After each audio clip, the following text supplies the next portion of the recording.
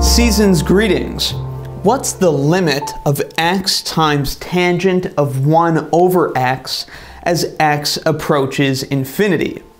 This limit is often evaluated using L'Hopital's rule, but we're going to do it without L'Hopital's rule because I think it's a fun challenge to try to evaluate limits using more basic strategies. So let's do it. We've got x times tangent, so your first thought might be to try using the limit product rule. Try to split this into the limit of x times the limit of the tangent. That's not going to work here though because x is going to infinity, so the limit of x as x goes to infinity obviously is just infinity, and we can't use the product rule when we've got an infinite limit. But is there a different way I could write this limit so that I can use the product rule? Well, let's see. Tangent is equal to sine over cosine. If you know your basic trigonometry, then you know that. So I'm going to write the limit as x approaches infinity of x times tangent of 1 over x, the limit we're trying to evaluate. Let's rewrite it, but with tangent as sine over cosine. So this is the same as the limit as x approaches infinity of x times sine of 1 over x divided by cosine of 1 over x. Again, that's because tangent is sine over cosine. That's how it's defined. Okay, now do you see a way that we could use the limit product rule? I notice that we've got x times sine of 1 over x, and that is a familiar limit to me. I did a video previously showing what that limit is equal to with x approaching infinity, and I'll leave a link in the description to that lesson, so check that out if you're interested. If you're not familiar with that limit, I will try to give a quick recap here. But the key is, I see something, x times sine of 1 over x, that is familiar to me, so now I'm going to try to split up the limit using the limit product rule. So the idea is that this is equal to the limit as x approaches infinity of, let me take this part that's familiar to me, x times sine of 1 over x, because I know how to evaluate that, this limit multiplied by the limit of the cosine part.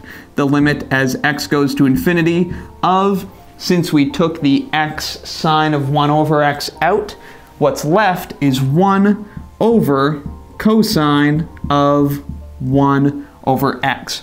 So now, if I can evaluate these individual limits, I will be done. Now, how do we evaluate this part, x times sine of 1 over x? Well, I'd like to not have a 1 over x inside my sine function, so I'm going to re-express that using another variable that I'll introduce. Let's say that theta is 1 over x. That way I can have a nice just sine of theta instead of sine of 1 over x.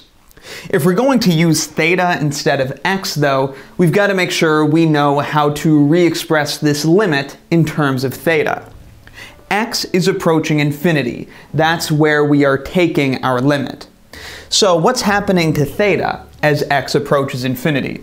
Well, let's write that here. The limit of theta as x approaches infinity is what?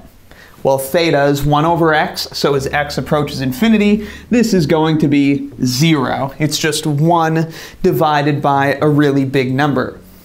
Also, notice that it's not just 1 over x that appears in our expression, but also just plain old x. So if 1 over x is theta, what is x? Well, if we invert both sides of this equation, we would see that x is equal to 1 over theta. Another way to think of it is just multiply both sides by x, divide both sides by theta. That gives us that x equals 1 over theta. So now we can re-express these limits in terms of theta. Let's do it.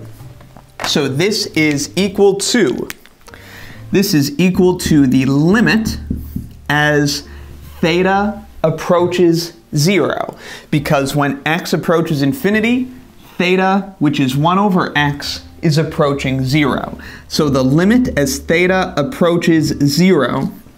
However, it's approaching 0 from the right specifically. That's because theta is 1 over x is approaching positive infinity, so these are going to be really small positive numbers. Theta is not approaching 0 from both sides, it's only approaching 0 from the right. Small detail, not really important here, but I do want to point that out. Alright, then we have x times sine of 1 over x. We said that x is 1 over theta, and then sine of 1 over x, that's just sine of theta, since theta is 1 over x. Now for this limit here, I guess we don't really need to re-express it with theta, but let's go ahead and do it anyway. So this is times the limit as theta approaches 0 from the right of 1 over cosine of 1 over x. So that's 1 over cosine of theta. All right, we're almost done. Now, we've got the limit, this one here. I'm going to bring sine of theta and theta into the same fraction so that we can really see this. Theta is approaching 0 from the right. We've got the limit of sine of theta over theta. And this is a classic trigonometric limit that you should know. The limit as theta approaches 0 in both directions, so in this case it's only approaching from the right, that's just fine. The limit of sine of theta over theta with theta approaching 0 is 1. Alright, so we'll revisit that in just a second, but then we also have to multiply this by the limit of 1 over cosine of theta as theta approaches 0 from the right. Here we can just do substitution, since cosine is continuous and defined at 0. Not only is it defined, but it's non-zero. If we plug 0 into cosine, what do we get? We get 1. So the limit of 1 over cosine of theta as theta approaches 0 from the right is 1. It's 1 over 1, which is 1. Just to be really detailed, I'll write it as 1 over 1 for now. Alright, now again, like I said, sine of theta over theta, with theta approaching 0, that has a limit of 1. It's a fundamental trig limit that you should remember. I'll leave a link in the description to my lesson proving that if you're interested, but make sure you remember that one. Sine of a thing over that thing as the thing approaches 0 is 1. In this case, we're approaching 0 just from the right. That definitely doesn't change the limit. It's still 1, and then we've got times 1 over 1, so just times 1, and that is it.